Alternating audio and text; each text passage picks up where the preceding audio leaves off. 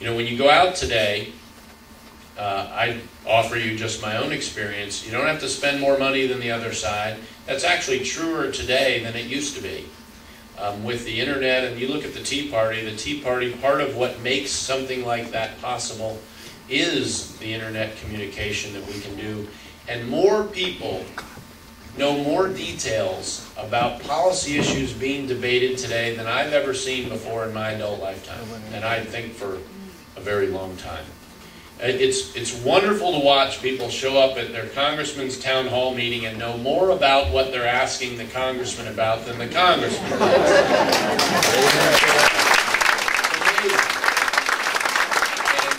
a lot of them are deservedly taking it on the chin for that. And in 10 days, I hope they take it on the chin for the last time, and in that capacity.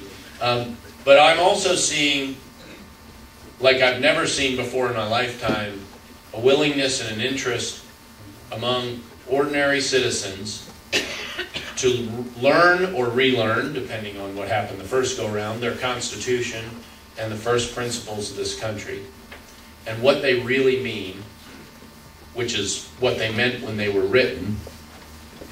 The principles embodied there are timeless, which means they apply as much in 2010 as they did in 1776.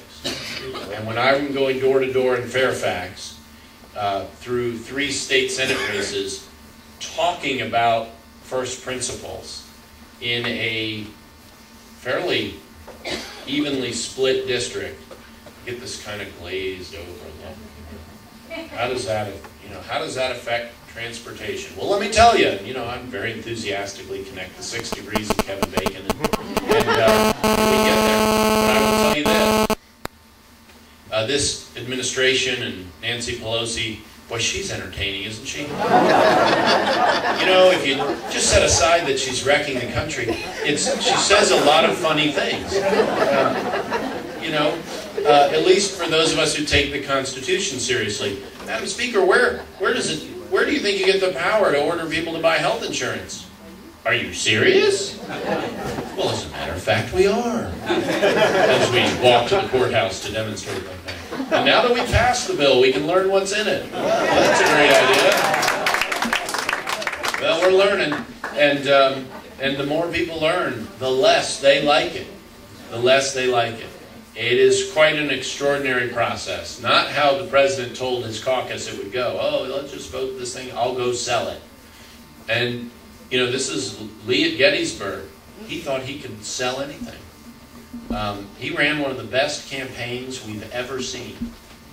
But campaigns, I can tell you, as someone, I got a business degree after law school, so sales, marketing, and communication. Yes. Governing is something entirely different. So different it's on the other hand. And this administration didn't run on any consistent philosophy other than the centralization of federal power and expansion of it, but with no specifics. So now America has seen the meat go on the bones, and they don't like it. They don't like it. They don't like the federal government's doing 2 things. Clearly reducing their freedom, without question, and in a way that reduces their opportunity. And that is not a coincidence. It is not a coincidence that the attack on liberty has horrific economic results. Horrible economic results. And you can think of any piece of legislation they've passed, whether they intended or not, for it to improve the economy. And some days I don't know whether they actually believe this stuff they say, or it's just trying to delude other people. If they really think any of what they've done is going to improve the economy, they clearly skipped economics. Tell people I look Italian, I'm half Irish, and then the other half, economically, I'm Austrian. So, and these folks haven't taken Econ 101. I'm not sure many of them have taken math.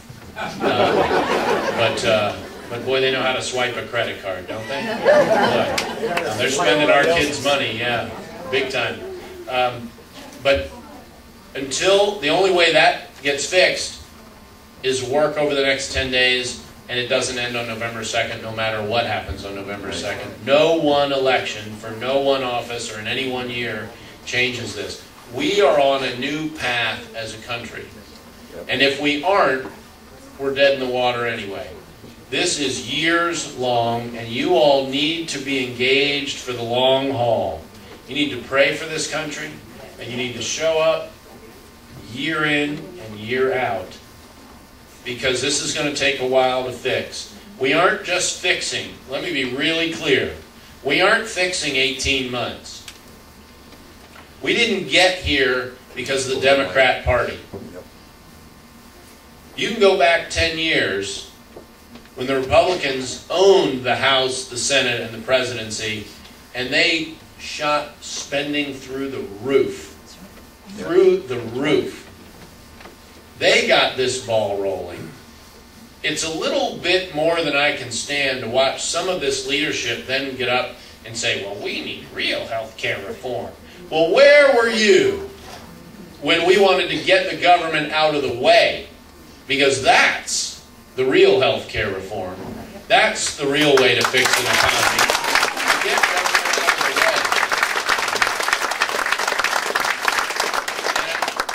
way. And to sit there and say, well, your $800 billion stimulus, that's too much.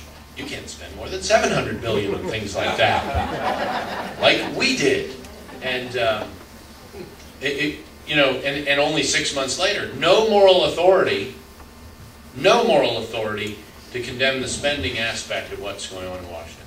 And should it surprise anyone, regardless of party, that path, that massive, or for you all, the graph left to right, that path in spending would lead us to a government that also doesn't respect the boundaries of its constitutional authority. That is an absolutely natural progression.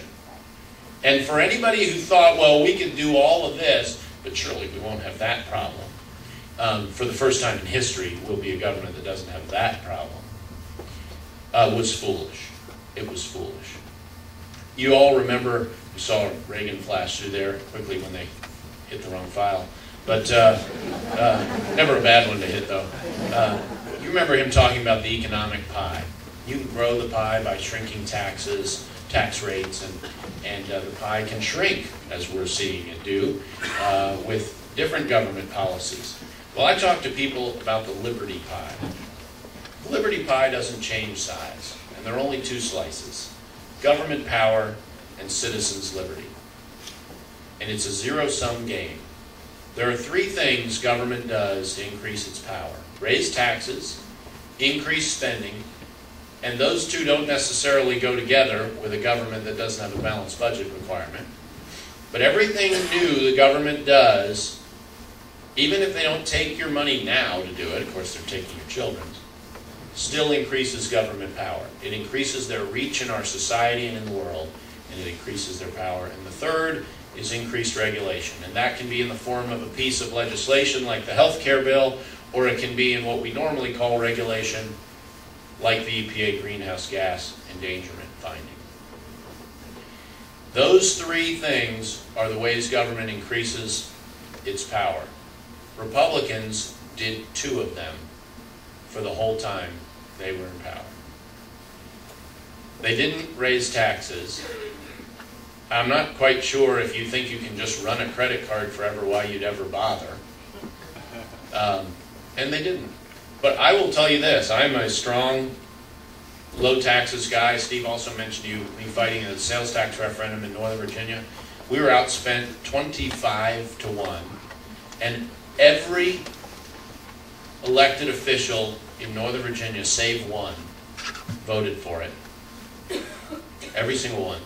And it looked like a fool's errand to oppose it. It was one of these things you ask people in polls, and of course the good citizen answer is, oh yes, I'll certainly tax myself. Strangely enough, I went to the voting booth and voted differently. How about that? What happened? People woke up is what happened, because we talked to them about what it really meant, and the bad governance that they were getting. Those people will respond, and what gives me hope, the real kind, is that people are educating themselves. They are learning these policies. They are sort of homeschooling themselves about the Constitution and first principles and how this applies in the real world. But until we have a Congress and a president who, as a matter of course, respect the proper boundaries the founding fathers would recognize as being appropriate for this government, we aren't going to be, this country isn't going to be where it needs to be to maintain liberty, to protect it for our children, and to continue to serve as the city on the hill for the rest of the world. For all of our challenges, it is amazing. You look around around the world, we're still the best. This is the best country in the history of the world. We are led by people who do not believe that. They do not believe that, and they are wrong. About that and many other things, they are wrong. But being graded on a curve, yeah, you know where that one's going. We've got a lot of work to do. And we have, I see some military hats here. I want to thank you all for your service, all our veterans. An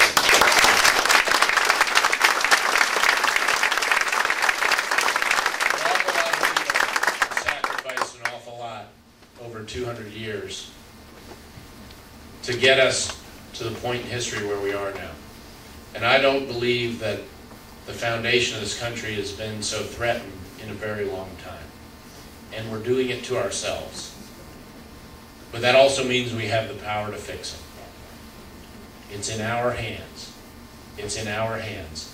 And the only people who ought to be faulted are the ones who sit around and say, well, I can only do a little bit. Well, I got news for you. As a guy who's won every race with hundreds of people in state senate races, and our state senate districts are about a third of a congressional district. So we had extraordinary numbers of volunteers. And then one statewide being outspent by over $1 million because of people on the ground who believe not in Ken Cuccinelli, but in the first principles of this country and that they're worth fighting. That's what's going to change this country. And we can do this. Yes, we can.